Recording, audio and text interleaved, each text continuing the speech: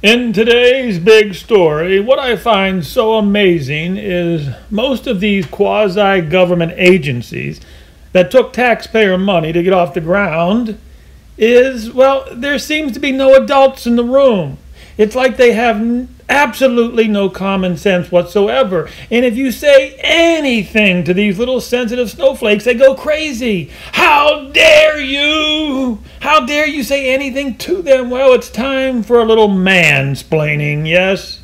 I know, it's funny. They even have a little catchphrase to describe that moment that they need a little unwanted help or advice. If we give them a little advice, they call it mansplaining. It literally kills them that an older male father figure might be able to teach them a thing or two.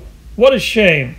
I mean, something so basic as rats are bad for humans. I mean, they should have been taught this by their parents. You know, kill rats, kill all rats, spare none. They carry diseases. And we have to explain this to these little children. I mean, who in the hell raised these children? Okay. It kind of reminds me of a good story. I'll throw this story in there as quick as I can. It goes back to the Ohio River, the Appalachian Mountain area, 1970s. You know, believe it or not, they even have rats down in the coal mines. Yeah, how silly is that? Rats down in the coal mines.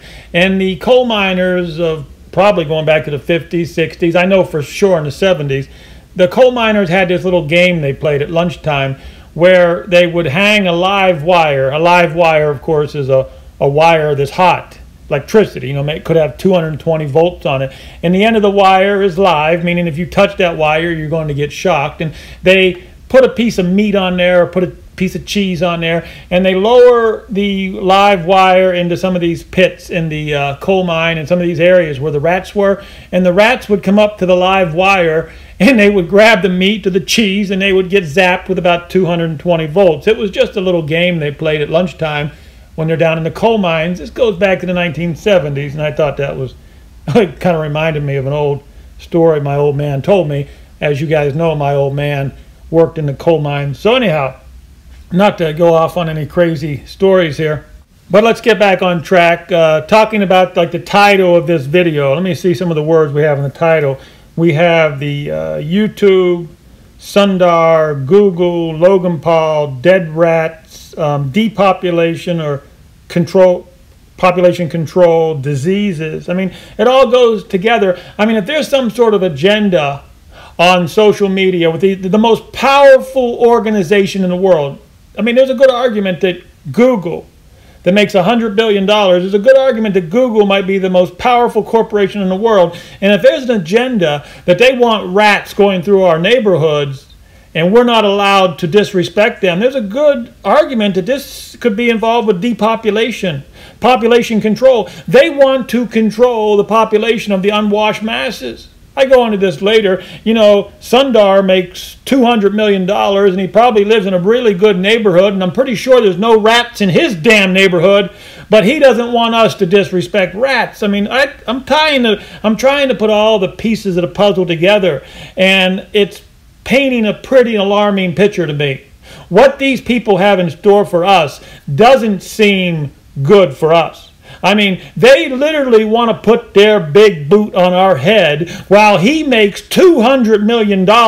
He wants to tell us what to do, what to say. I mean, they've got the speech police. I mean, Jesus Christ.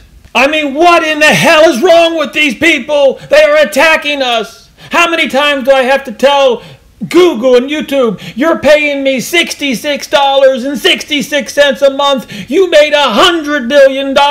Your CEO makes $200 million, and then you shit on us. You literally shit on us.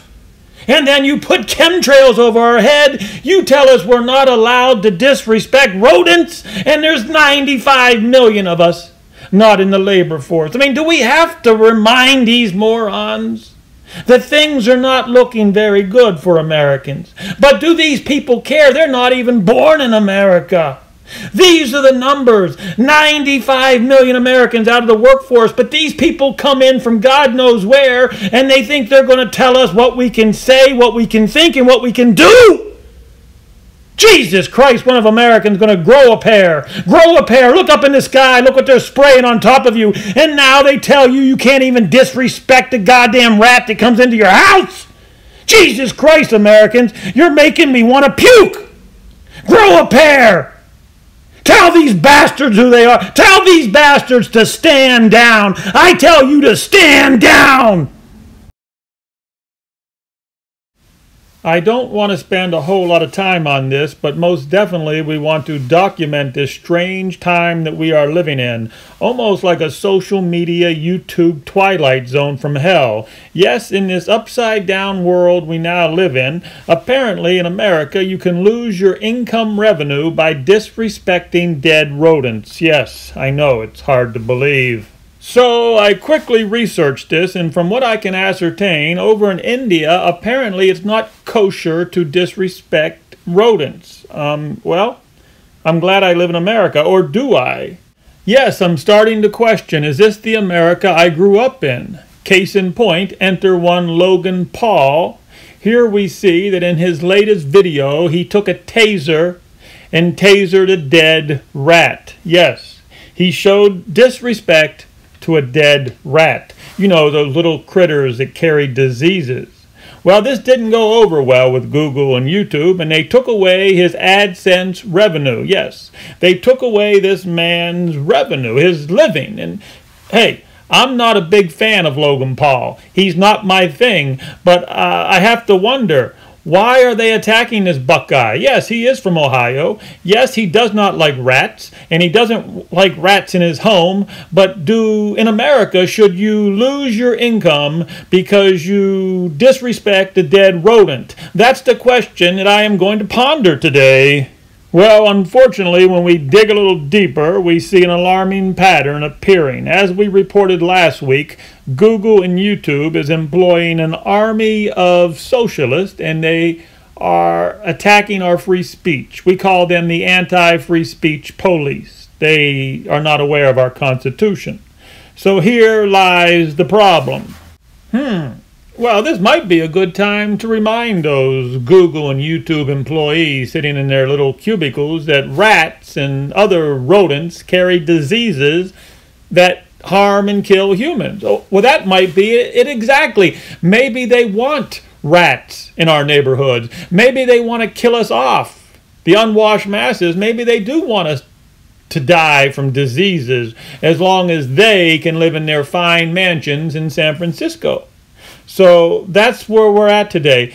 Google made over $100 billion. Google made over $100 billion. Their CEO, Sundar, who was born in India, he made $200 million. I repeat, Sundar made $200 million last year. I assume that he lives in the finest neighborhood in San Francisco, the finest mansion that American money can buy, and I'm pretty sure that he has pest control men. He probably pays pest control men to take care of that pesky rat problem. So as long as there's no rats in Sundar's beautiful neighborhood in San Francisco, everything's okay. But for us unwashed masses, for everybody else in America, you're just going to have to put up with those rodents.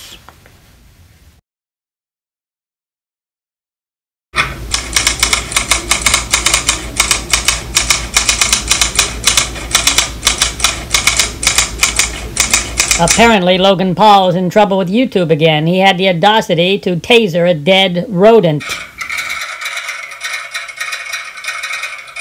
So apparently, this did not sit well with Google and YouTube. I can only assume that rats hold a special place in their hearts. And now Logan Paul loses his income revenue. So, let this be a warning, YouTubers. There's a new sheriff in town, and he just happens to like rats. So if you like your income revenue, do not disrespect dead rodents.